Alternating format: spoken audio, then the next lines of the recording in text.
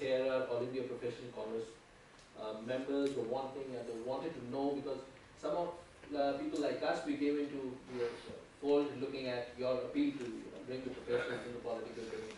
But before I go on to the last question, one question that I can't stay away from is the fact that I've seen you advocating the teachings of Ramayana and Mahabharata, and you've of late gone on record on saying that we should have done much more to promote these in our curriculums. In a way that we have I think we have a science and technology minister or somebody who keeps coming up with new theories against Darwin and Newton every day in his own ways. Do you think, and when Dr. Tharoor comes and says, as a member of parliament, says, this is what we should have said, they say, look, the gentleman is saying the same thing what we're saying. Not exactly the same. Let me say that, yeah, I do believe that, we should be teaching the Ramayana and Mahabharata, just in the way in which a Western school child will learn the Odyssey and the Iliad. Right. I would not teach these as sacred texts. In fact, the classroom one can say, yes, some people worship some of the characters in these epics. We're teaching these to as epics. These are great cultural stories in our civilization. And that every Indian, irrespective of religious faith or lack of faith, should be able to derive some pleasure and some instruction, some knowledge. And that these stories should come into your frame of reference. And so I remember when I was a student at Delhi University, there was this junior doctor strike. And the junior doctor strike, Dr. Karan Singh, who's become a very dear friend since, was the health minister. And they wanted him to intervene, and he refused to see them. So afterward, posters came up all over the university campus saying, "Are you Karan or Kumbhakaran?" I told him the story. Now, if you don't know who Kumbhakaran was, you miss out on the entire political message there. In other words, these are things, simple references that come into the cultural discourse. And it's silly not to be aware. You go to an English medium school in India, you'll never know who Kumbhakaran is, because certainly these books and these stories are not being told. You will get recital stories from Western imagination and not from the East.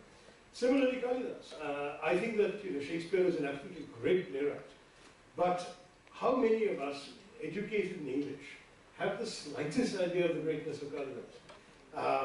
Again, there are very good translations available. It's not that you have to be a Sanskrit Vidwan to appreciate Kalidas.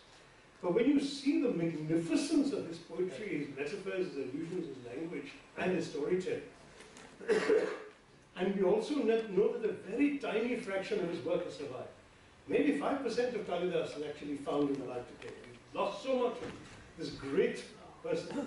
We should all be growing up in this country conscious of the greatness that is part of our cultural patrimony. So in that sense, I think that we have all erred a bit in losing out the opportunity to make Indians proud of their own past. Now you talk about science.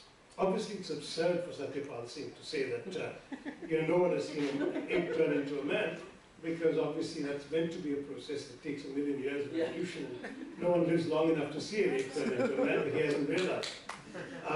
And there have been, if you're interested, you can Google my article on Project Syndicate called India's War on Science. It's actually Modi's war on science. Because Modi, after all, did say that Ganesh's head on the elephant's body, an elephant's head on a human body shows that we had plastic surgery. Now, if you think for a brief second, I don't know how many of you have seen elephants. I happen to be from Kerala. We see them every day. The smallest imaginable elephant head and the largest conceivable human neck. And can they possibly be? And then you realize this is not an educated mind at work. But the irony is, in saying these preposterous things, what the BJP elements are actually doing is discrediting the real achievements of Indian science. Because you know what? India was the country that invented plastic surgery.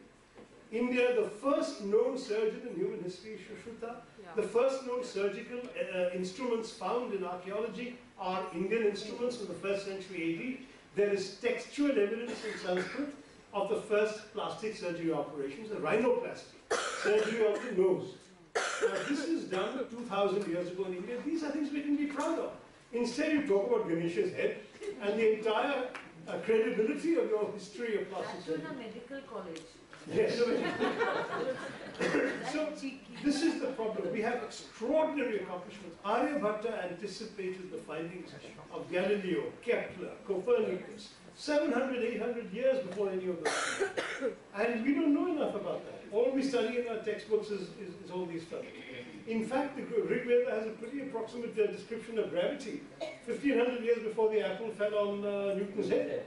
But we are not aware of these achievements, and it's partly our own fault, because instead of these real achievements, we're talking about Pushpa Vimans, jetting around the world, and elephant heads on plastic surgery. So, to my mind, what's very necessary to do is to recapture the real accomplishments of the past, so Indians grow up with pride in their past, but also to discredit the far-flung, nonsensical versions, which this government sadly has been encouraging and peddling, even at the Indian Science Congress, which became rightly an issue of later on.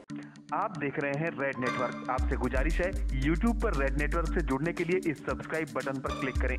Subscribe button के साथ ही घंटी बनी हुई है, उस पर जरूर click करें, ताकि जब भी हम नया वीडियो अपलोड करें आपको तुरंत इसकी जानकारी मिल जाए और आप लगातार जुड़े रहें रेड नेटवर्क के साथ।